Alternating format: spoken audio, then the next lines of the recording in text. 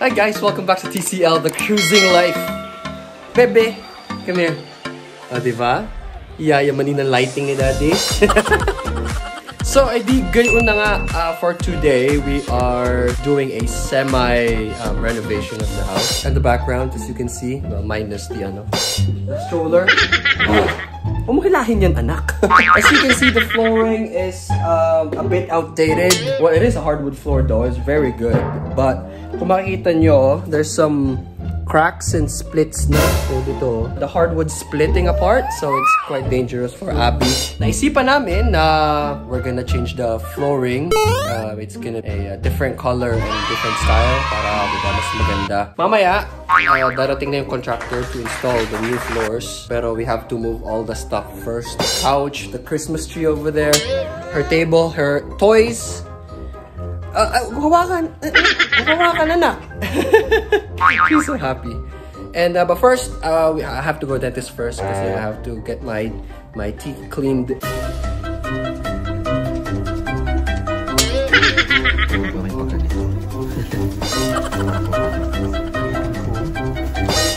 May crown ako. Pari ako eh.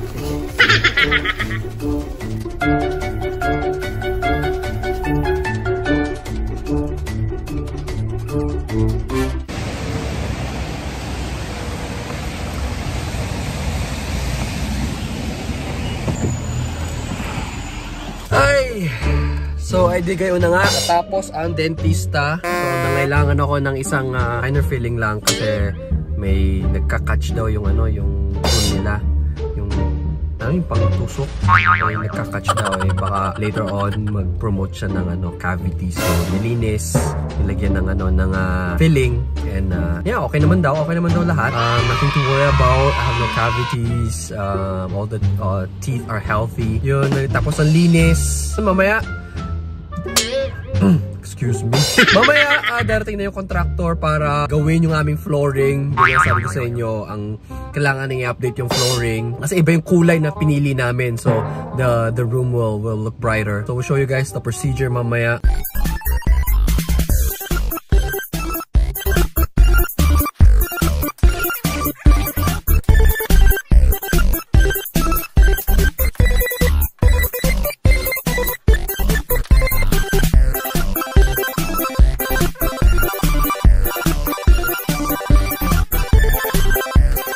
So these aren't the original. Before they sell the house, I think. Yeah.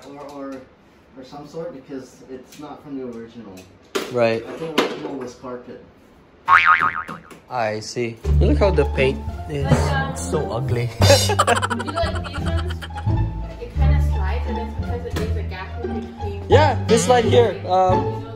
It's like when you move it, some certain areas that the wood is like shifting. Yeah. So this won't happen for yours. Technically speaking, Doesn't do it. No. we have to leave a little space for the expansion of wood. Okay. So ito yung bagong underlay. Diba? See? Mas makapasya kaysa dito sa foam na yan, no? Malanjo. Mas maganda to ngayon. Mas yayamanin. May budget. Oh, this is it! Oh! Nice! Where was it from? Poland. Poland. Yeah. It's made in Poland. But Made in it's Poland. Swiss wood. Oh, nice! Yeah, it looks nice. Look at that. Yeah, yamanin.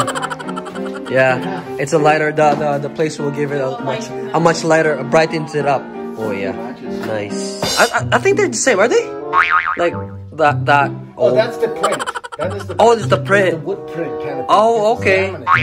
Oh, okay. They have like a. This is real wood. See, I've always thought these are real. I see. So you said it was real wood? Yeah, look at it. Yeah. Yeah, it's laminate. Yo, this like added 10 grand to the house, yo. Added 10 grand value to the house. Like, are these like cracks on them? That's that. Oh. That's the foundation. It's like in all the houses is like that. Oh, This is not bad already. How do you know where to start? It's random. Just like by feel and like see how it goes along. Just do whatever you want, man. Just by feeling, like you said. By feel, yeah. Just go with it, but there are some little main rules that you have to follow. I see. Is to how to be. Try to start with a full. Versace on the floor. Ah, okay. Right, and not like you don't have to plan. Yeah. When you come in, the first impression is very important. Exactly. Yeah, you mean.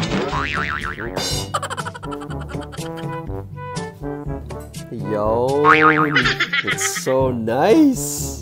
Look at it. This is the look at that before and after.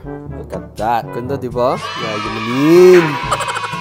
It blends nicely on the walls, right? Because the walls are white and the floor is much lighter than it was before, so it brings it more brightness of the room. I told you we can change this to a white color because this is currently yellow now. I don't know if you can see it clearly in the video, but this is yellow. I want it to be white so that it just brightens up the whole place. It's so nice. Good job, Mahal. It's her idea to change the flooring. Nicely done, Mahal. So, edi gayon na nga, natapos din yung aming floor, si Ate Floor. Natapos din, ang ganda ng kinalabasan. It's perfect. Yung when you step on it, it has a different feel from the previous floor that we had. So, pakita ko sa inyo. O, diba? Ang ganda. Diba? Added more value sa bahay. So that is it now for today's vlog. I will enjoy my wine here and my pulutan, the chicken chicharron. And yeah, we'll see you guys next time. Don't forget to give the thumbs up and subscribe. I'll see you guys next time. Bye.